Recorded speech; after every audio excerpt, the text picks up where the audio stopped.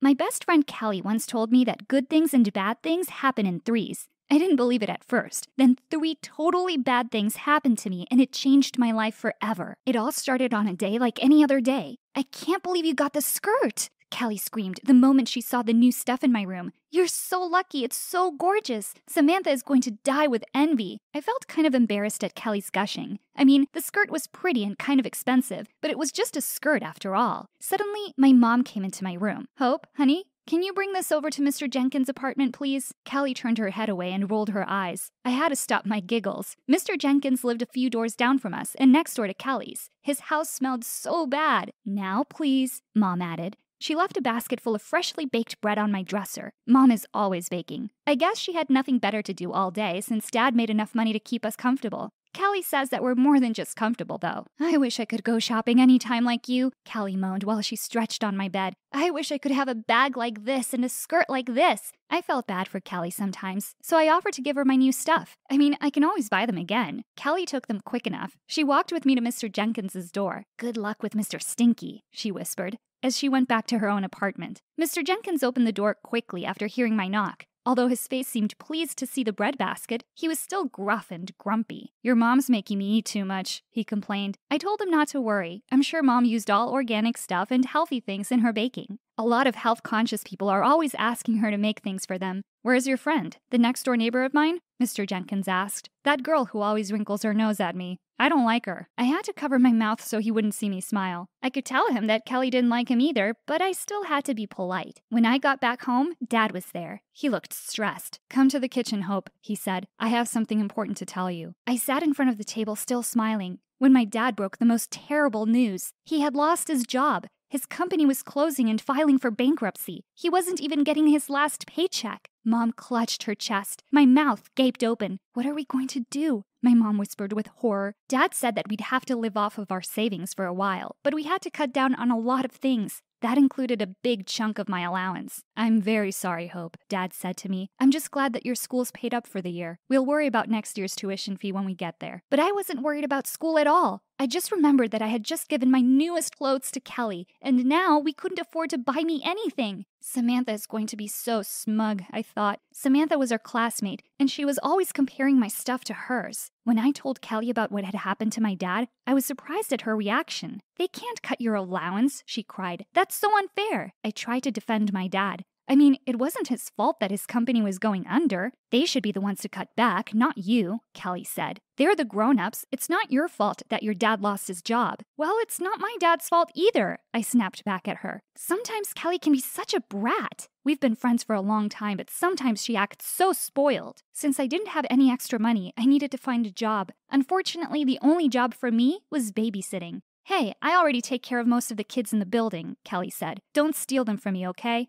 I sighed. I wished that Kelly was willing to share some of her clients with me. I needed the money more than she did. One day, I was walking down the hallway to our door when Mr. Jenkins appeared. Do you need a job? He asked. I nodded, although I didn't know if he had any leads for me. I need somebody to clean up my apartment, he continued. Will you do it? I'll pay you. Mr. Jenkins' house smelled really bad, but I was desperate. My parents needed the money for food and household stuff. They didn't have extra to give me, so I agreed to Mr. Jenkins's plan. I was going to start the next day. My mom was thrilled. Even if we had so little money, she still made healthy sandwiches to share with Mr. Jenkins every day. If his house smelled bad from the outside, inside was 100 times worse. I had to cover my mouth to keep from gagging. It smelled like sour milk and old tuna. Sorry about the smell, he told me when he saw my face. But as you get older, you don't smell things as well anymore. That's why I need you to clean up. I've been getting complaints from the neighbors. I'm sure he was. If Kelly's mom was as outspoken as her daughter, she would have tried to get Mr. Jenkins evicted. I started with the kitchen, then the bedroom, then the bathrooms. At the end of the first day, I had almost 10 big trash bags full of junk. It was kind of disgusting, but there were interesting things too. You want this? Mr. Jenkins said while holding a small telescope.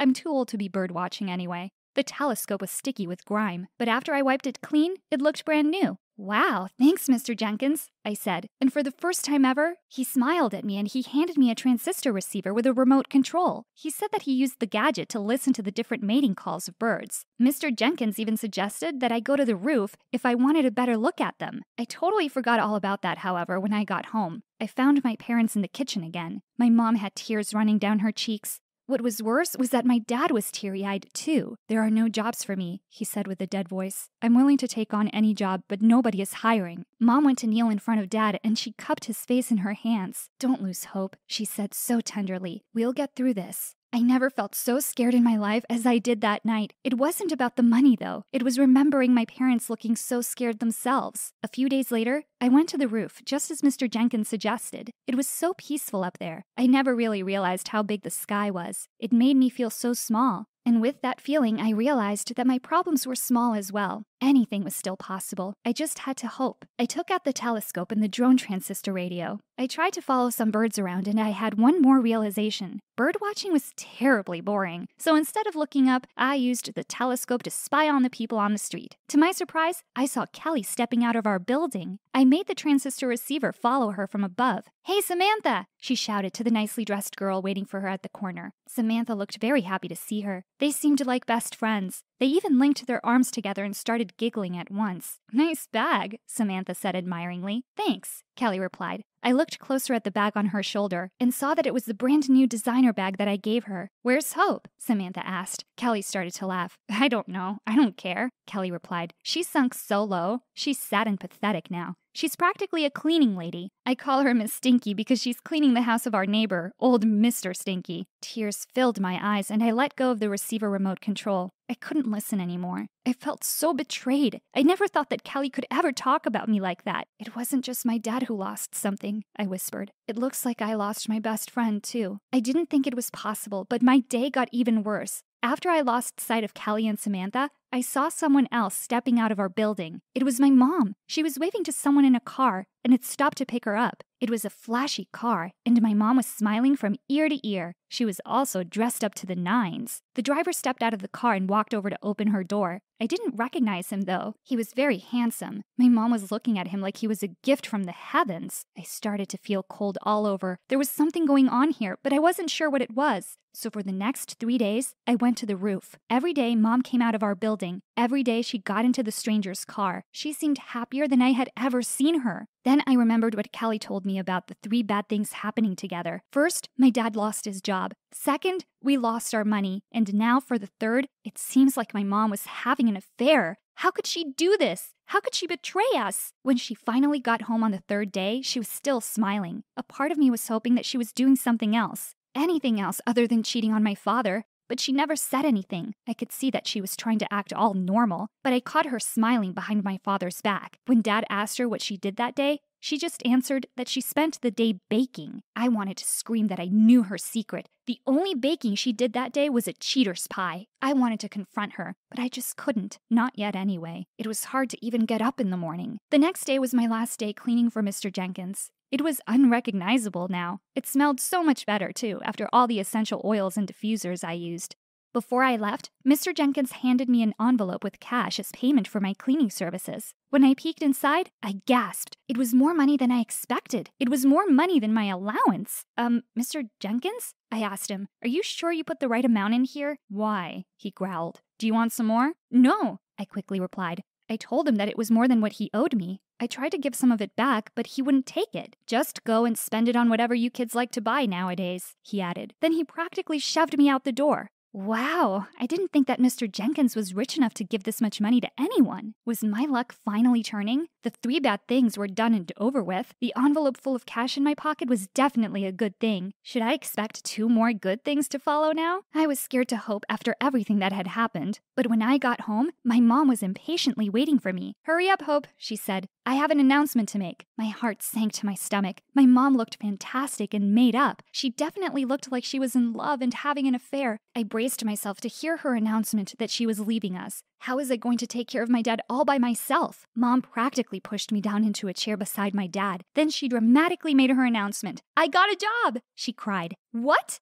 I cried. "What?" Dad repeated. My mom started talking really fast. She was so excited. She said that she got a call from a friend who owned a restaurant. They suddenly got an investor who wanted to expand their store and add a bake shop. That investor insisted that they get my mom to head the kitchen. Since they already loved her breads, it was a done deal. I get to do what I love to do and get paid for it, my mom cried out with happiness. How much money are we talking about here? My dad said breathlessly. Well, Mom said with a shy smile, it's not as big as your salary used to be, but it's close. My dad was so relieved and so happy that he picked up my mom right there in the middle of the kitchen and spun her around. Then they started dancing. They were acting like crazy people, but I have to admit I was so happy I wanted to dance along with them. The next day, my mom baked a special batch of bread and told me to bring some to Mr. Jenkins again. I was happy to do it for her. I haven't said thank you to you, she said softly. What for? I asked. Well, you never complained when we cut your allowance, Mom said. You never complained about having to work and to clean up Mr. Jenkins's apartment. Thank you for being such a good sport about all of this. She gave me a big hug. I don't think a lot of kids would have reacted the way you did, she added. I couldn't help but remember Kelly. She thought that my parents were just being unfair to me. She was wrong. We were all doing the best we could. When I walked to Mr. Jenkins's place, I took a big sniff from the breadbasket. It smelled like victory and hope.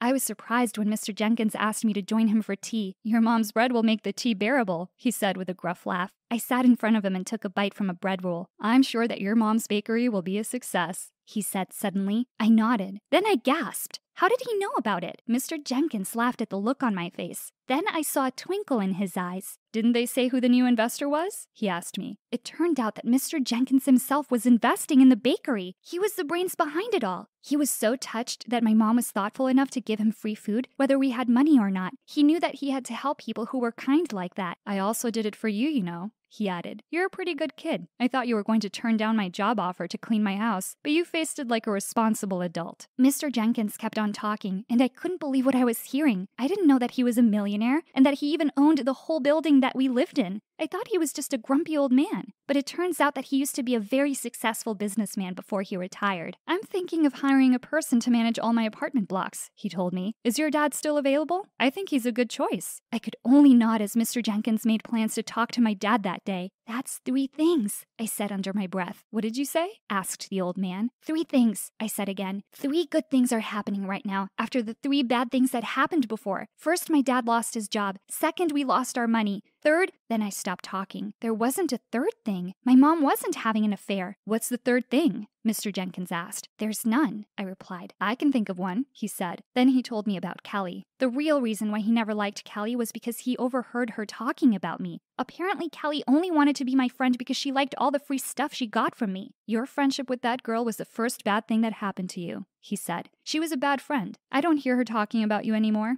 Now she just goes on and on about this new girl, Samantha. I thought hearing about Kelly and Samantha would hurt me, but oddly enough, it didn't. I guess going through everything these past few months made me realize that there were more important things in life. My mom was right, I said softly. I thought of all the new directions we were taking. Our lives were about to change, and I was excited to meet them head on, even if there are a lot of bad things that may come our way. I'm looking forward to finding a better friend someday. There's always hope for me. There's always hope for all of us.